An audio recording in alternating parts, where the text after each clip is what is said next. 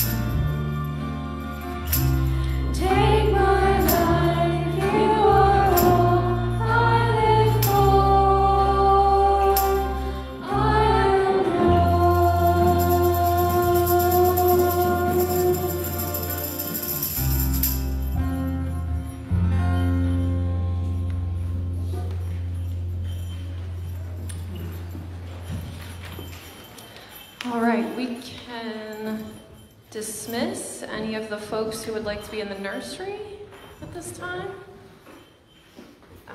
Yeah, if there are folks. And that's open to anybody. Guests certainly welcome. The other thing is open to any testimony, prayer requests.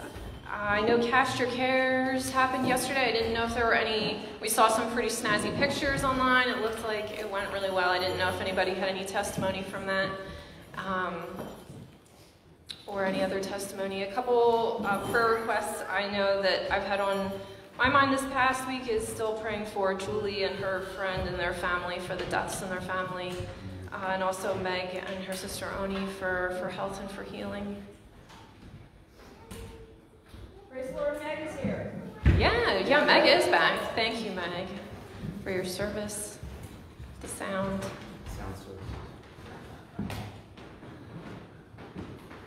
Other folks? Yes, Cynthia? I would like prayer for healing for my neck. I know that I've got some arthritis. The last couple weeks I've had a lot of pain in my neck.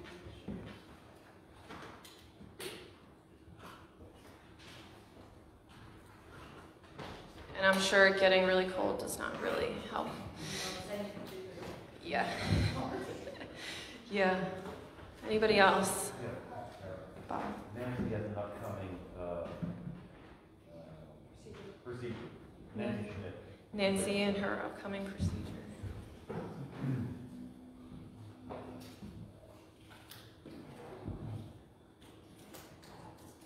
Anybody else?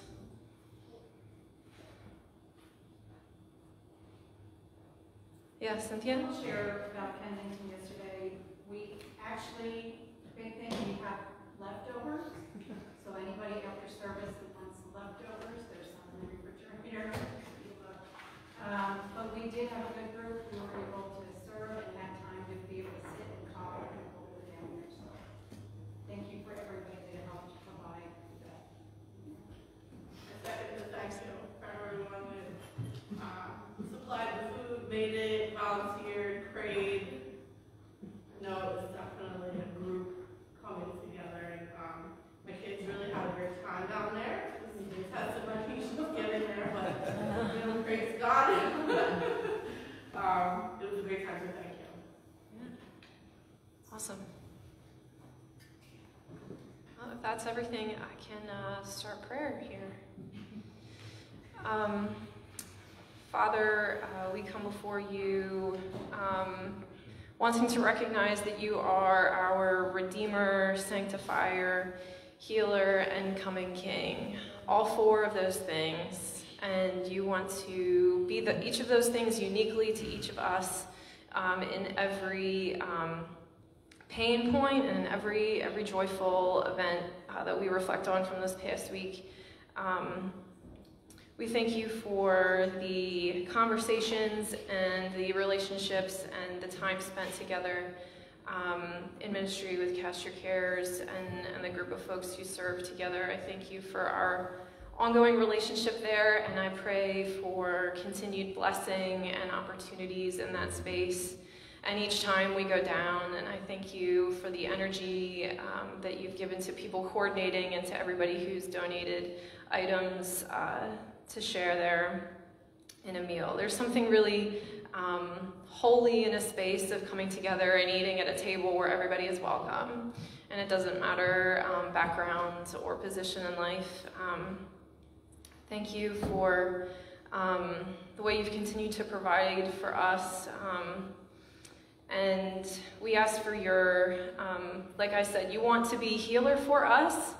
And so we ask that you would cause us to expand our image and our idea of you and what healer means to us.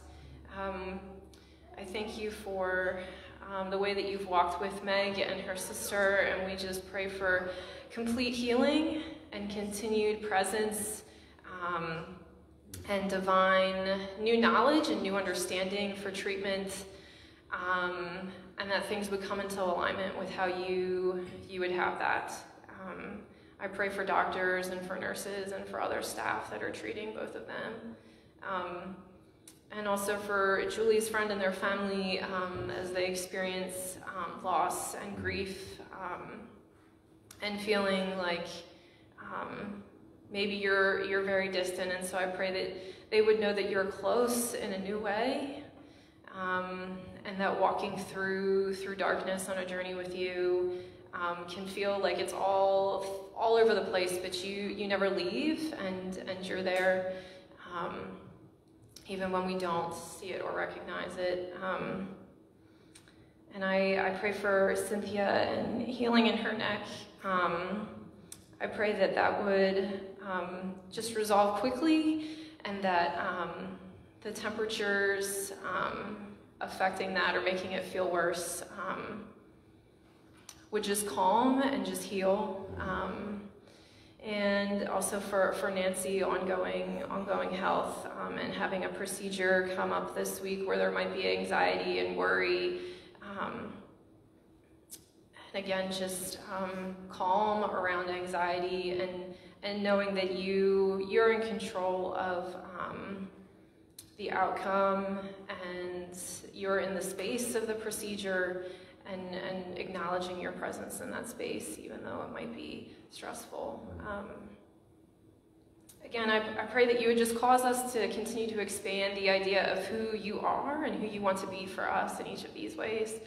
And I ask that we would have open eyes and ears and hearts to what we were to receive from you this morning. Amen.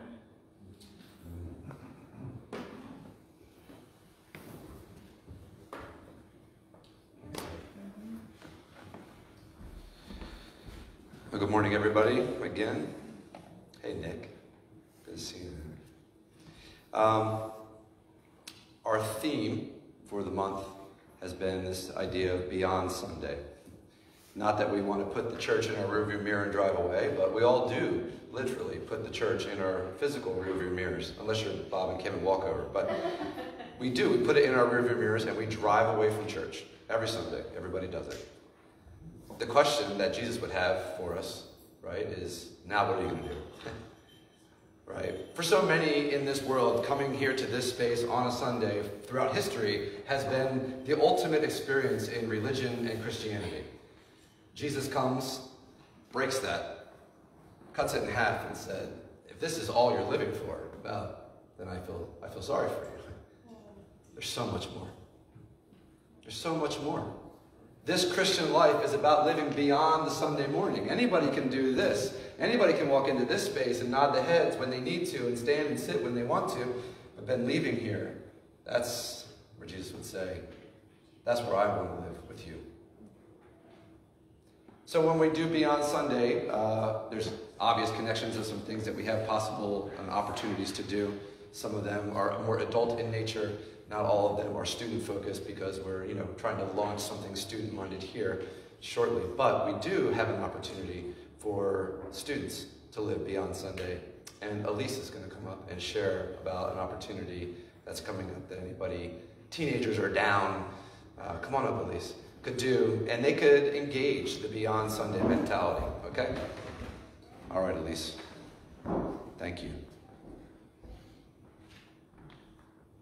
Hi, Miss Julie wanted me to remind everyone that we have a shoebox packing party for Operation Christmas Child on Sunday, November 21st after the morning service.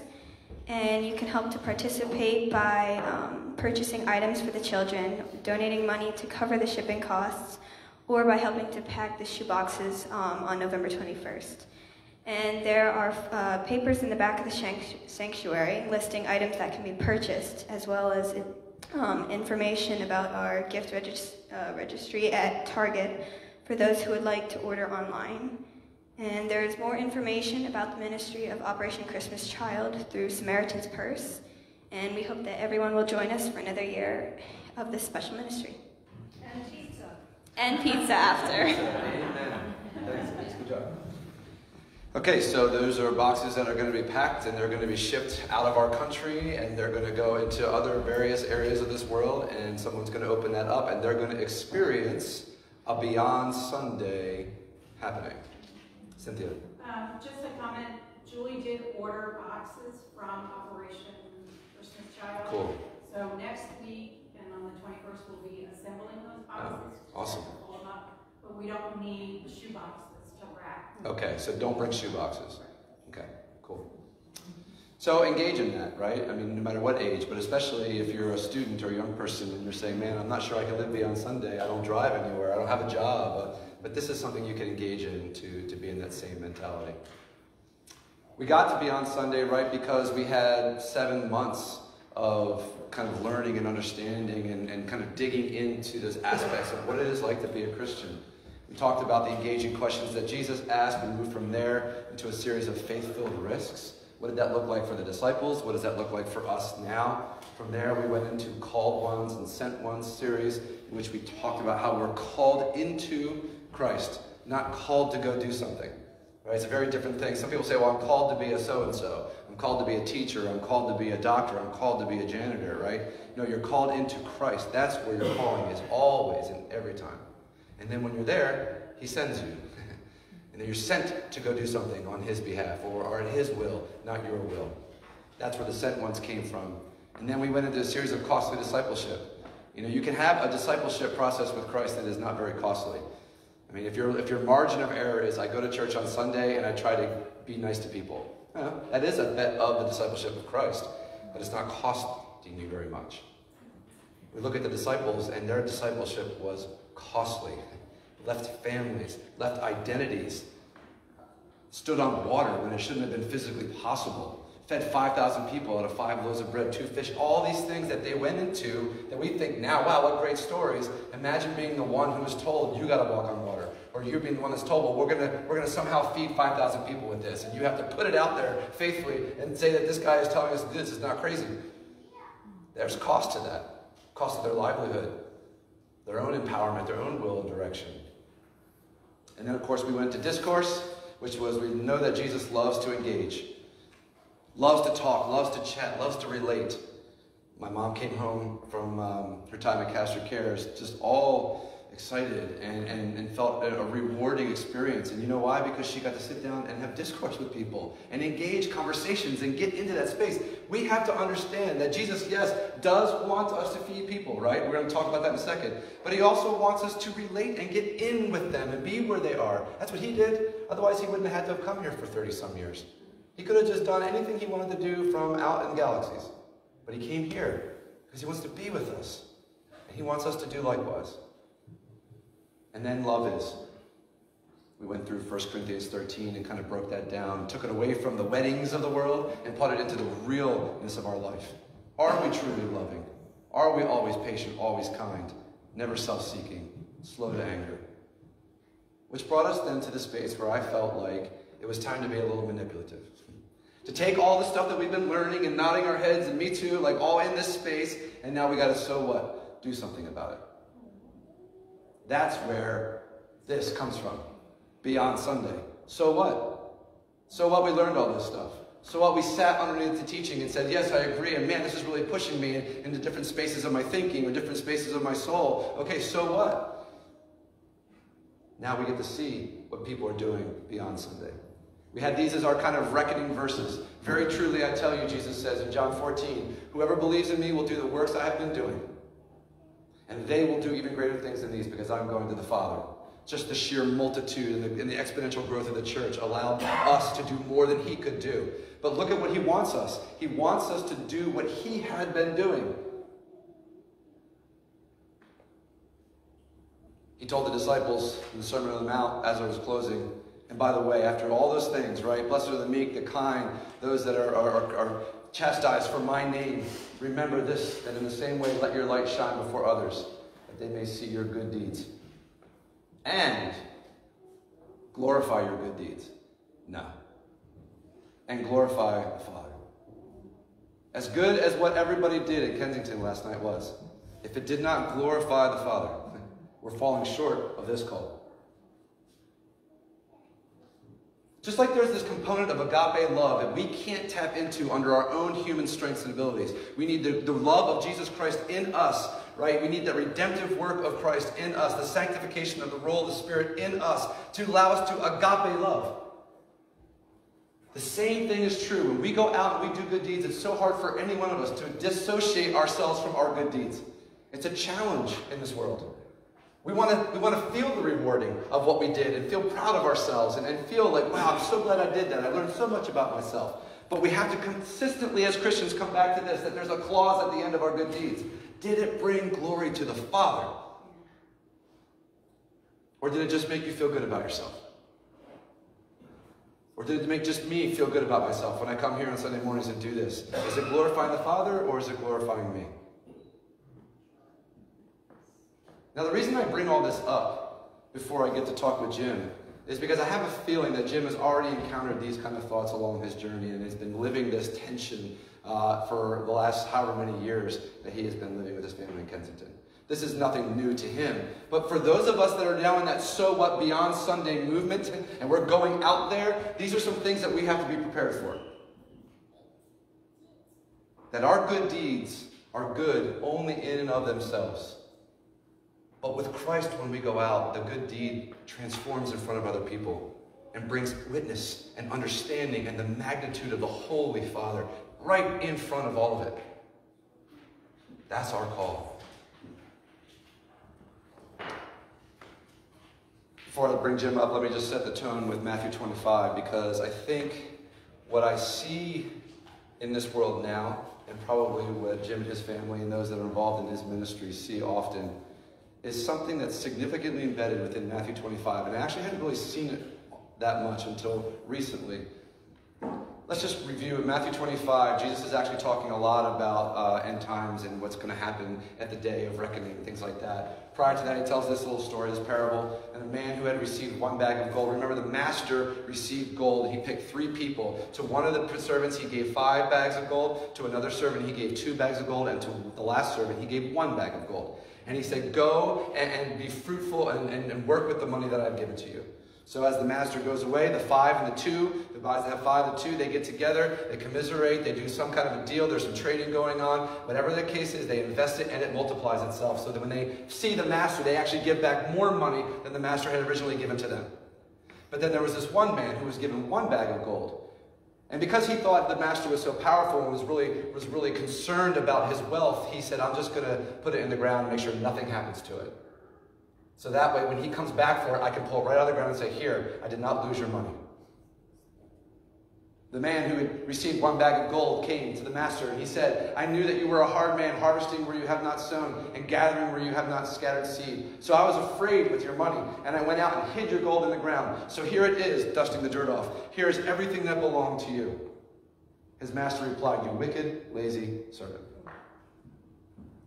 So you knew that I harvested where I have not sown, and you knew that I worked hard and I gathered where I did not scatter seed. Well, then you should have put my money on deposit, at least with the bankers, so that way you would have a little bit of return. But you give it to me back with no interest.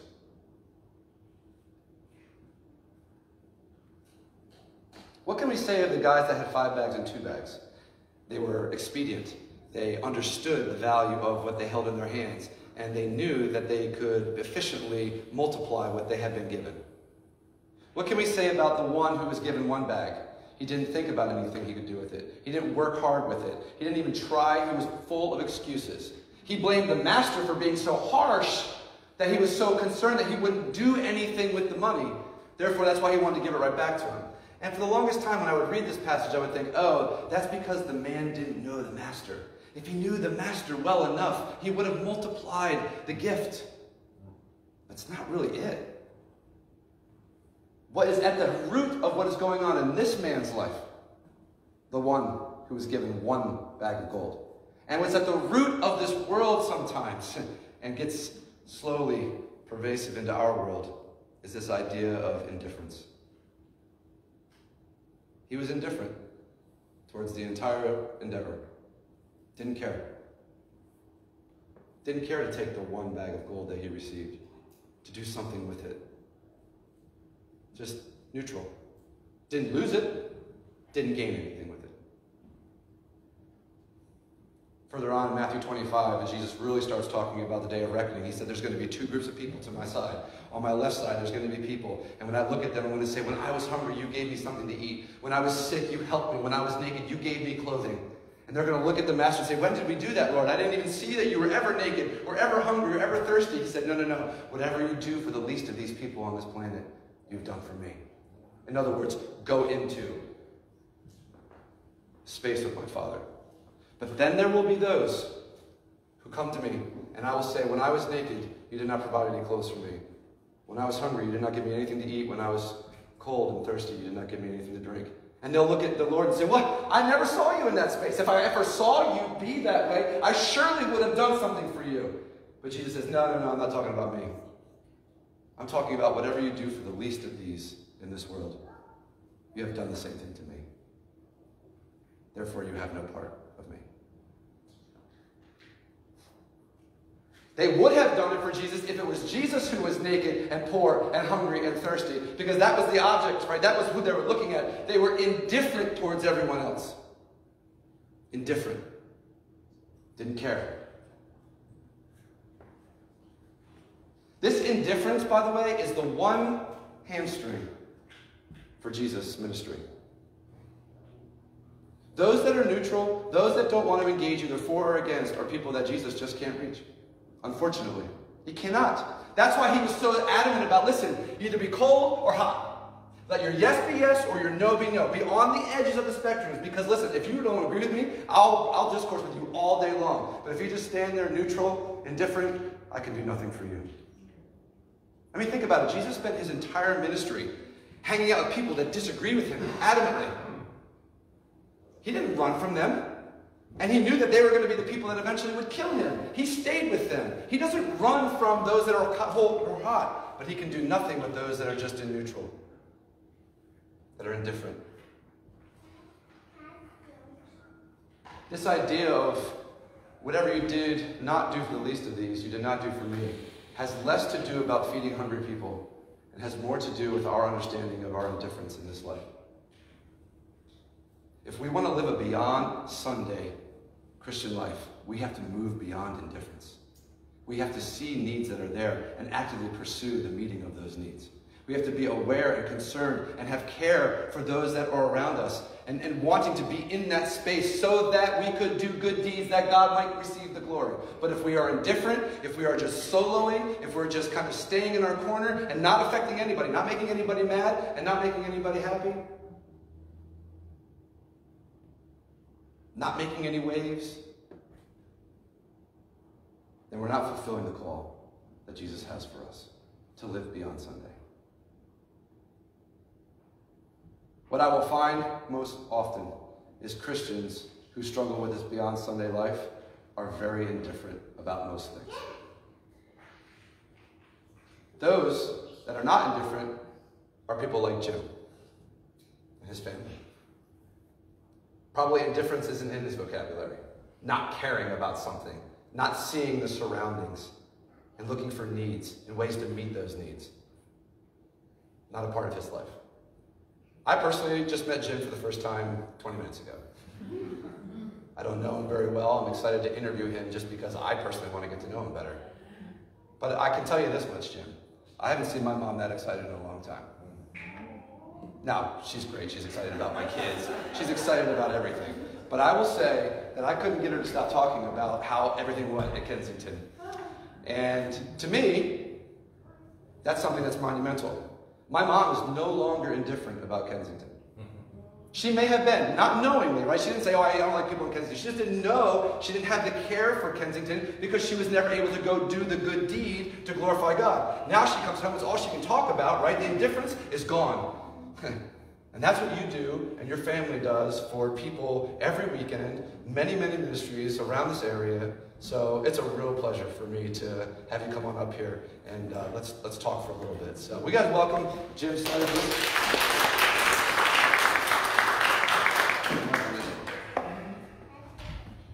All right, so I'm only watching the clock, Jim, because we have a discourse group that start in about 20 minutes. So you and I have 20 minutes together. We got food. We got food. There's food. Yeah, we got food. Is there enough space there on that court? All right, so I do know that people here are no stranger to your ministry. And actually, I'm probably the most stranger to your ministry, learning more and more about it every day. So I thought what would be cool though is to hear a little bit from, like last weekend, Sarah was up here with me. She recently moved from doing full-time career, she's doing part-time seminary right now. And so we talked a little bit about that space of where you make that decision to do that thing, right? And how is that a beyond Sunday type of thing? Could you just start me back at the beginning real quick about, like, I read a little bit on the website, 1998, you're from Florida, you came up to really cold, concrete Kensington, right? Like, how did all that stuff go down, and what was in that decision-making process for you and your family? Well, we only have 20 minutes, so some of you have heard some of my story. I guess it started, I went to Liberty University, so I got a Christian education, but I majored in accounting. And I was with Young Life, full-time area director down in West Palm Beach, Florida for a little bit, and then became a youth pastor. And I grew up in the church, and my wife was saved through Young Life, so she didn't come from a church home, her family didn't go to church, that kind of thing. So the two of us together was really interesting, because I was like, our kids aren't going to Christian school. It's just terrible. She goes, our kids are going to public school. It's terrible, you know? So it's like we both have this different, you know, ideas and impressions. And so, you know, here I am. If you know anything about Young Life is very outreach oriented. It's working with kids that they're not on the radar of church at all. You know, they're lost kids. And you're bringing basically new Christians into the kingdom. It's pretty amazing how it works. And so doing that, and then going back into the church to do youth pastor type work was very frustrating for me. Sure. Because I saw myself sitting there in that chair Sunday morning for Sunday school or whatever for a youth group and that kind of stuff. And I'm like, yeah, you don't need to hear, you know, Zacchaeus' story again. You know, you can preach these stories to me. You know? So what are we doing? You know. The group they've been going to camp for years, you know, summer camp, that's what you do, that's what youth group does, right? You put them on a bus and you go live with the kids for a week, you know. And so I canceled that, and, you know, this was a big church, so it was a big uproar, we had a parent meeting, you know, this is, okay, what are you doing, you know, we've been doing this forever. And so I clearly opened it up to the parents and said, all you gotta do is get on the bus with the kids, and the program's all done, you just sleep in the bunk rooms with them, and you bring them back home. You don't have to speak, you don't have to preach, you don't have to do nothing. So what parents would like to take the kids and go to camp, right? I mean, I probably had 30 parents in the room. Nobody. I got one lady willing to make cookies for youth group. That was all I got out of that whole meeting. Yeah. So we went on a missions trip. I said, if I'm going to give up a week, we're going to do something that I think would, you know, have an opportunity to impact these kids. And it did. I mean, it was big time. We went to Mexico, and it impacted me, obviously, as much as it impacted them. And it was at that point where it's funny, because I have parents that were just like, one mom came up to me, she had two twin boys, and she looks at me and she goes, I'm holding you personally responsible for the safety of my children. In Mexico. Yeah, in Mexico. And this was, you know, there's still bad, you know, drug cartels and all kinds of mess going on. They were kidnapping Americans. We weren't going to a safe place, you know. And I said, you better pray. Because I says, only the Holy Spirit can take care of your kids. I can't, you know. And she just kind of walked away in disgust, you know. But the funny thing was, months later, not weeks later, but months later, like 6 months later, she came up to me and she says, kids have been in church their whole life. They've gone to camps, they've gone to weekend retreats, you know, music, conferences, and sometimes they'll come back different for a couple days, you know. And she said, they came back and they're still different. She says, they're changed, you know, it made an impact on their life. And it's like what your mom experienced, you know, and that was just like an hour or so, you know what I mean? Imagine what a whole week of doing mission work, and it just changed the life, the dynamic of this youth ministry. And so I was like, this is what I want to do. I want to live in Mexico, I want to host these teams. I mean, this is what's changing the lives of people. I want to do this, you know, full time. And I grew up in church, so I assumed, and part of it was the verse that you shared, the sheep and the goats verse. I was a goat. I was indifferent. I was, you know, checked out. I was, I was youth pastor, but what was that? It was no different, you know. We're all sitting in the same building, you know, the same pews. I'm teaching, you're listening, you know. It was no different. And it was, you know, so I came to that conclusion, and I'm like, you know, okay, well, I know how to fix it. I'm going to go be a missionary in Mexico. And because I have my accounting background, I'm very logical, you know, I have my list, I know the plan. We knew people there, we knew a ministry there, there were resources there, we had friends of ours that had gone there. It was same climate as Florida, you know, because it's right just west. If you take a shot west out of West Palm Beach, you'll run into Mexico. So it made perfect sense. It was totally logical. And so a year goes by, 2 years go by, 3 years go by, 4 years go by, 5 years go by, 6 years go by, 7 years go by, and I would go to Mexico for like a month and lead these teams. Because I wasn't full-time, but I would go for a whole month and be like the base director for that month. And seventh year, summer comes by, and the airline tickets like quadrupled. It went from like a couple $100s to like $700 or $800 round trip, you know, and I just couldn't afford that, you know. So it wasn't. So I was like, all right, Lord, I get it. You know, you don't want me to do this thing, you know. And all this time though, I'm still praying that I'm gonna go. Like I'm still like, I really see our relationship. It's a relationship we have with God, and that's what He desires. He desires this relationship with us, you know. So I see Him as my daddy. So I'm like, Dad, I can't do this. Like I know I'm a goat. I'm acknowledging I'm a goat, but I don't know how to fix it. We even changed churches. We were going to an inner city church. We were living in the suburbs in West Palm Beach and going to an inner city church that was doing all this stuff. They had ministries on Saturday. They had outreaches in the park Sunday after church. Homeless people were in church and sitting in church. And I was doing nothing because I had stuff to do. I had to cut I had the weekend to get the lawn done and take care of everything. I didn't have time to go do these things, you know. So I was kind of trying to fix it, but I really wasn't trying to fix it. But I totally acknowledged that I was a goat. And I just said, Lord, you just got to fix this. Because I don't know, you know, I do my once a year I go for a month thing, you know, and then He shuts that down. And I'm just like, I don't know what you want from me. You know, I'm just done. I'm not going to be a missionary. I'm going to stay in West Palm Beach and you know, do the family suburban thing. You know, because my vision of being a missionary, because I grew up in church, was like this grass hut somewhere with a dirt floor, you know, and you know what I'm saying? There's some tribe and a lot of flies, you know. And so I was like, this is a big deal, you know, and I just assumed that as soon as I said that, God was just going to snatch me up and go, whoa, there you go, here's your grass hut, you know. And it's like, after 7 years, I'm just like, I don't get it. I just thought He was so desperate for missionaries. I just thought He was so desperate for people to do that, and I was like, I guess not. I guess He didn't really need me, you know. I guess it's not happening. And so obviously, I gave up that summer, and you know, I'm in Philly. An opportunity for that same mission organization came to lead a trip for 1 week in Philly. And so I came and I led the trip. The guy got sick, and so I had to jump in kind of the last minute. And so I came up and did that. The leader of the organization was kind of like, well, the people that are there, which weren't really people, it was like college students, like living in a frat house kind of a thing, you know. They said they're not going to be there, and where the location's at, like you can't leave the house abandoned because it'll become a crack house, you know, the building. So I was like, first of all, we need you to run the program, and we need somebody to live there. What do you think? And I said, no way. I said, I can't. It was terrible. And he said, pray about it. I said, no, I'm not going to pray about it. I'm not doing it. You know, the answer is no. So he's done. You know, so he's like, all right, okay, whatever. You know, so then like another 3 or 4 weeks go by, and he goes, well, believe somebody else got sick again. I need you to go back to Philly and run a trip. He says, this time I want you to take your wife. And I'm like, I know what you're trying to do, and that ain't going to work at all. You're going the wrong way, because when she sees that place, she's going to agree with me 100%. Now, I saw the ministry. I loved it. I love the ministry. I love the people. I love, like you said, talking to them. Like, I've been in Mexico all these years, and I had to get a translator. Yeah. I'm just like, oh, come on. You know, and then somebody come running up to me, and they, I'm like, I don't know. I get a translator. She'd have a testimony. Like, she's sharing how awesome these kids prayed for her, and her kids got healed, and all. It poured rain, and for the first time in her whole life, they were up off the ground because we built them this shed of a house that they could live in.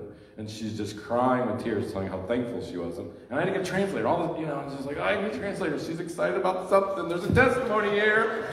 Somebody tell it to me, you know. And so it was so great being in Philly because I just talked to the people, and it was like the same kind of stories, like.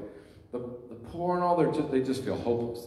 The enemy just attacks them all in the same way. Wherever you're at, Mexico, you know, mountains of West Virginia, streets of Philly, you know, the enemy just attacks them. They're worthless, you know, they have no value, they have no meaning, there's no hope in life, you know, it's just it's like a sucking the life out of them, you know, you just see it wherever you go, you know.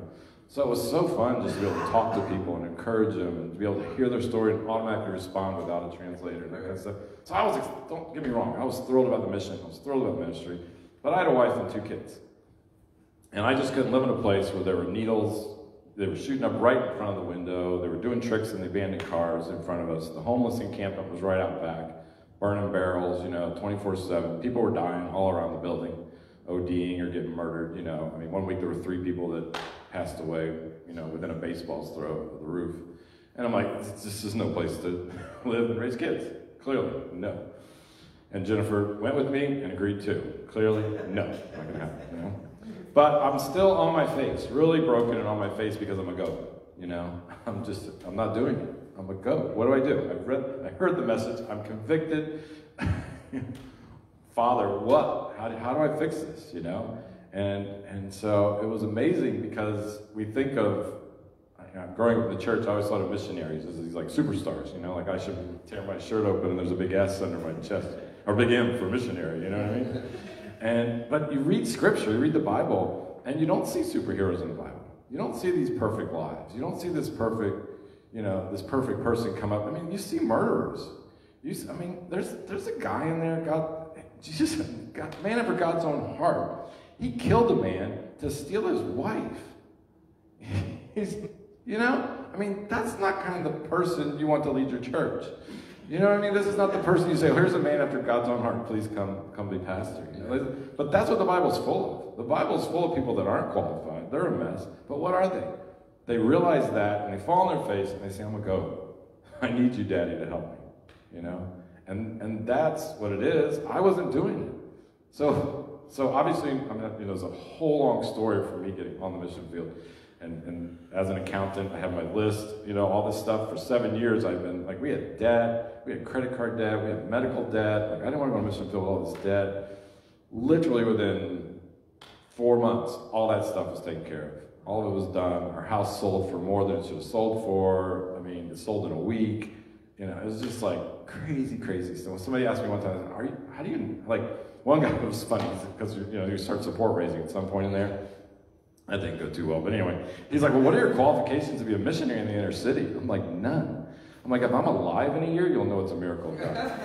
Seriously, this is how I'm going. I'm going I've never even been to the Northeast. You know what I'm saying? I did 2 mission trips.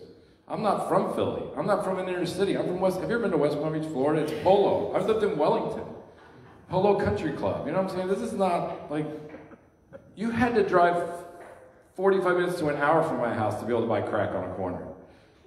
You couldn't just walk around the corner and get it. It was like a commute, you just didn't, there was no homeless people in my neighborhood. I never saw anybody begging at a grocery store, never at a corner. You had to go to the inner city of West Palm Beach to see those people and to minister to those people. So it wasn't like they were in my life. It wasn't that was something that I grew up with.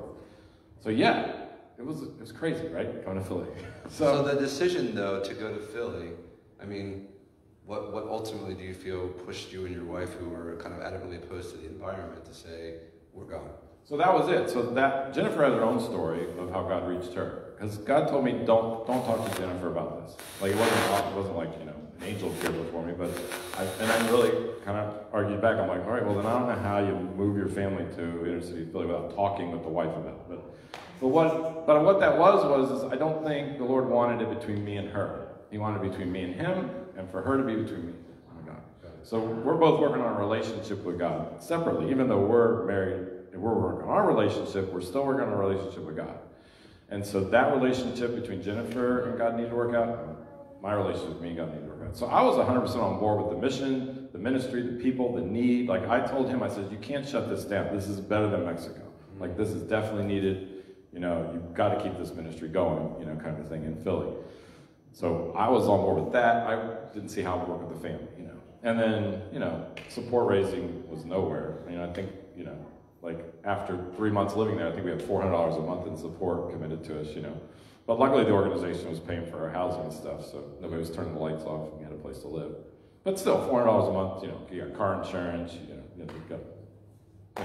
got to live, you got the groceries. And all of that was still with this mindset of you're going to be hosting youth trips, right? Yeah, short-term trips. That was how it started. So in the summer, short-term teams would come and stuff. And that was a hard sell because there wasn't a lot of people that really kind of wanted to do that.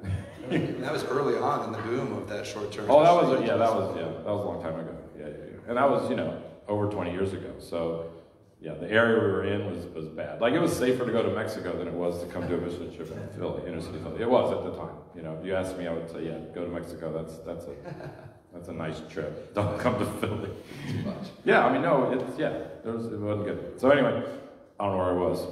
But how did it go from youth training, youth trips to what you're doing right now? So the organization I was with was short-term missions, Adventures in Missions, and their goal is to mobilize the church for missions. So it takes people, like you guys that are sitting in a pew, takes you on a mission trip, changes your life, and then you go with another organization and become like a full-time missionary. Well, because of the location of where we were at and owning the property there, which is unique, because a lot of times AIM will go and just let kids sleep on the floor of church or something like that. So we actually had a building and a facility there. So I'm living with people 24/7. People are knocking on my door. They're, it's like there's a lot going on. I can't just not help people. I had a guy come to the door and he had cancer and he wanted some insurance. So it's like, all right, I've got $400 a month. Insure's not cheap. How am I going to get this guy insured? And so it's like, well, how does that happen? And God provides, and da-da-da-da. And then one time he needed tuna fish, so it's like I went to our cupboard and got tuna fish, and Jennifer went to make tuna fish. She goes, where's the tuna fish? I'm like, well, I gave it away. And she says, you need to get your own cupboard. So we started our food cupboard, Anything we start, you need to get your own cupboard, yeah. So we started our own food cupboard. You catch because there's a food cupboard now, And it's like, so anyway, anything we've done out of people asking and meeting a need, that kind of stuff.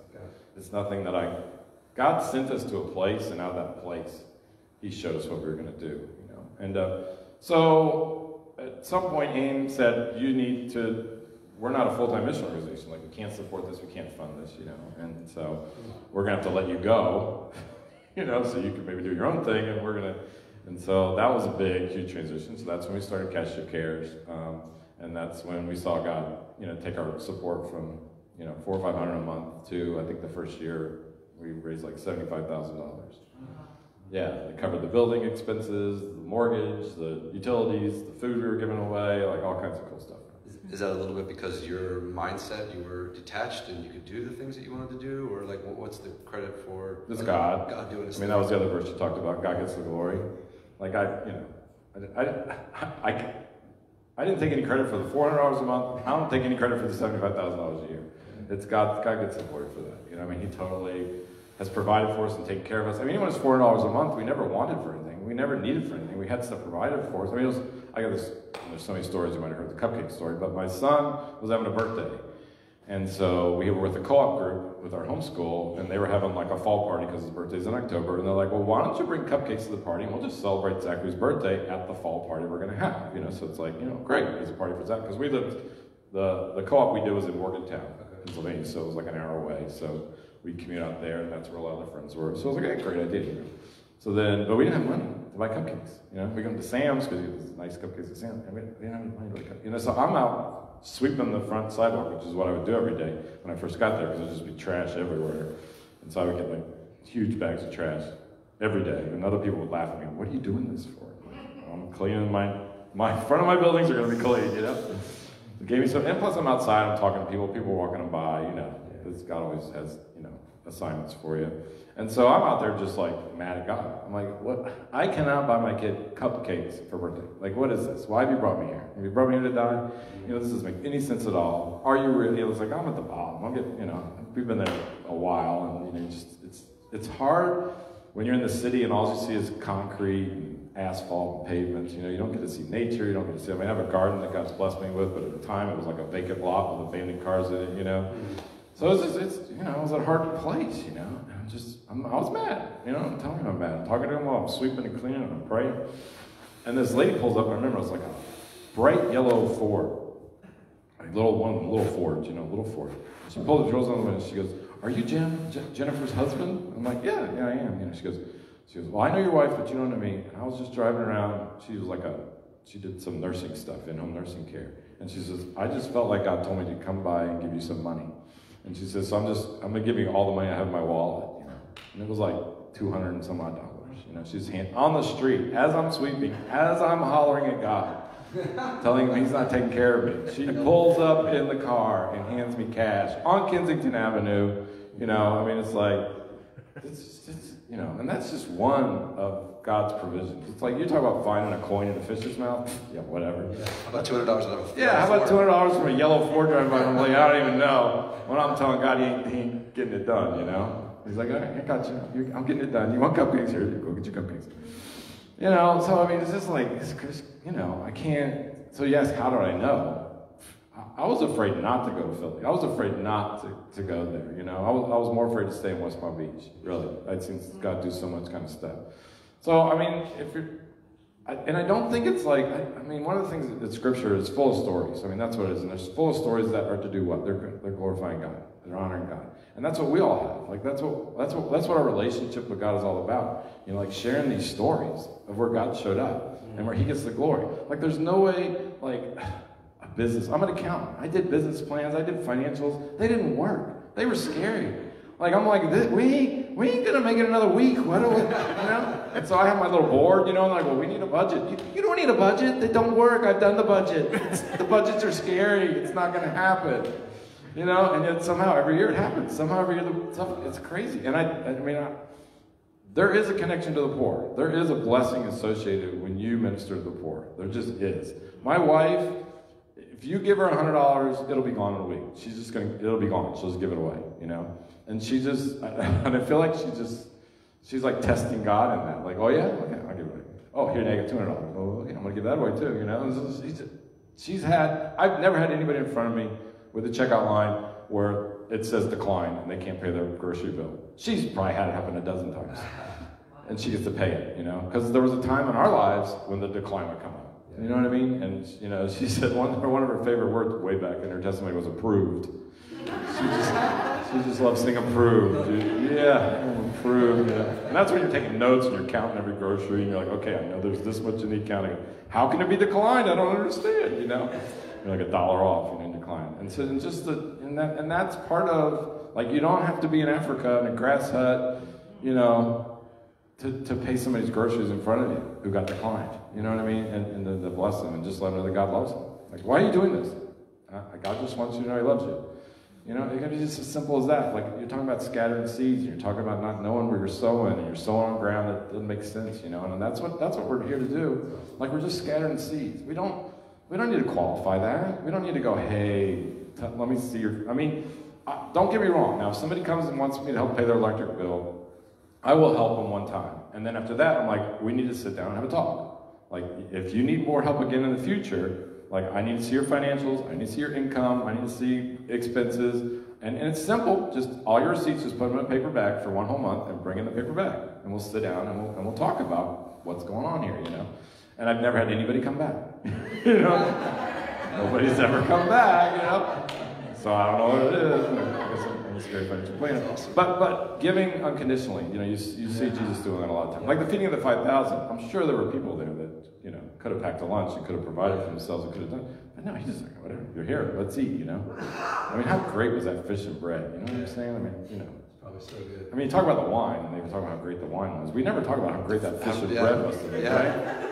And it's probably perfectly cooked. Best meal ever. Bread. Yeah, you get really good bread. That'd be crazy. They're still talking about it 10 years later. Remember that fish and bread we had on the hill? So good. So good. Jim, I have definitely not given you enough time to share your story, and I apologize. We could probably be here for a couple of hours, but... all giving God the glory. Yeah, man. In a minute, Michael, I'm going to ask if you'll come up and pray over Cast Your Cares, because we are connected with you in a way of a ministry outpouring of who we are. Let me say, I know we got time, but you guys are amazing. You're awesome. I mean, I hear this message, and it's like, you guys are doing it. You know what I'm saying? I mean, I've been to mega churches. I'm talking, you know, huge big churches with big smoke and, you know, I'm serious, right?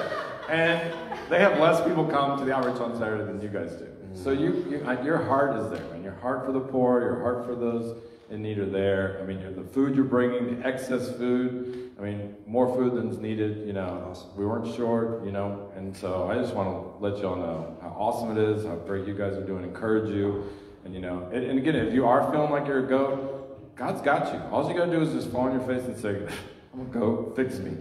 Fix me, and he will. And that's what he did. I'm just close with this, you know. It's not a big M on my shirt, it's a big L for loser. It really is, because I wasn't doing it, okay? So what did he do? So he moved me to the inner city of Philadelphia, where people come and ring my doorbell now and say, hey, I'm hungry, or hey, I need something to drink, or hey, I need this, or hey, I need that. And all I gotta do is get up from my couch and go to the front door and I get to help them, right? I don't gotta schedule a weekend away like you guys do. It's hard to do. I mean, that's a lot. Awesome. When you guys come, like I get up off the couch and I come and greet you at the gate. And it's like, all right, let's do this. You know what I'm saying? It's awesome. You guys put in all the work for that. Not to say the food cup, not to say I don't work, but I get stuff done. But it's like I'm there. I'm on the site because I was too lazy to live in the suburbs and drive into the city and do it. All right? So that's me. And I don't know what God has for you. I don't think it might, probably not inner city Philly ministry. Who knows what he's got for you? It could be somebody, your neighbor. It could be somebody in the grocery store in front of you. It's like, that's just, you don't have to go to some third world country to be a sheep. And that sets us up for Beyond Sunday, because that is what we want. As we go into our discourse groups now, hopefully some of that conversation will be around what is God maybe saying to you as it relates to either what you heard out of Jim's story, or do we struggle to be in that space of indifference as it relates to ministering to needs around us? I'm relatively new to this church, and so I kept hearing when I first started about this Cast Your Cares thing, and it was just kind of something that was out there. And then more and more as I've learned and watching people step up and take certain aspects of the food, and then now Jen's on board and she's coming in, she's new to us, and she's saying, hey, I really want to jump into this. Like, God is using not only your ministry to minister to the people that God's called you to, but he's also using it to minister to people here in this space. He's told me we're a bridge. He's called me to both. He's called me to you guys, and he's called me to the people. That's awesome. Michael, will you come up and pray for the bridge, that the bridge stays intact, that it doesn't lose its footing, and that in some sense it's able to be strong enough for everybody to go over? Amen. I love you. Father, we're just blessed this morning to hear what you're doing and how faithful you are.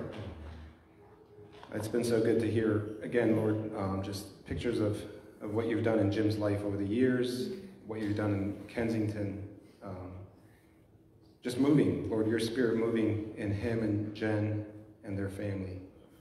And Lord, we're blessed to be called into it in just different ways. Like you've given him this ministry of a bridge, and through that we have enjoyed many times down in Kensington.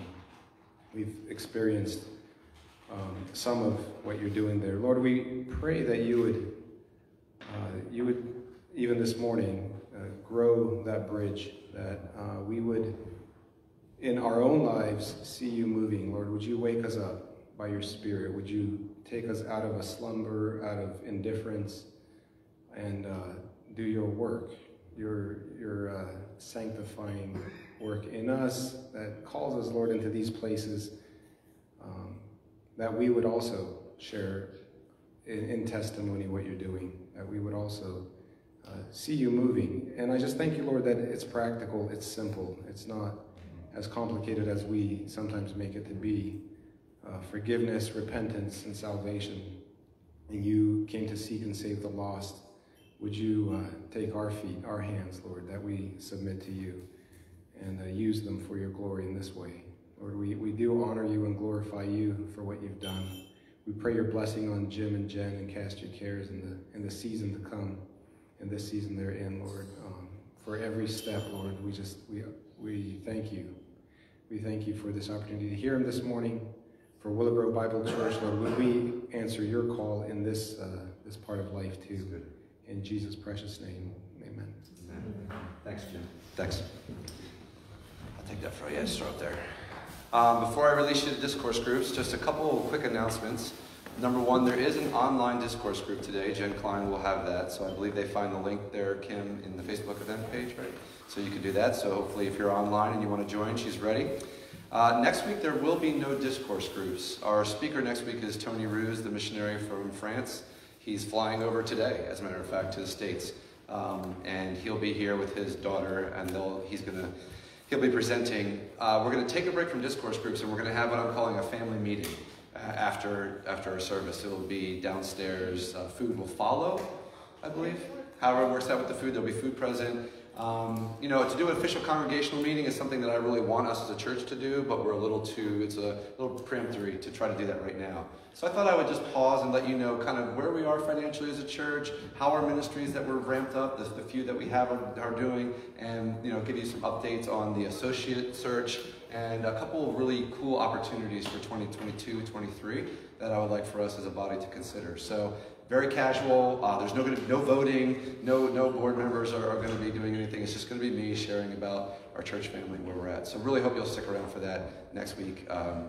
After service. So, All right, you're released. We'll have about 5-minute break. We'll start discourse groups downstairs in Fresh Grounds if you're sticking around. Jim, and to your wife as well, thank you so much for letting us be a part of your life.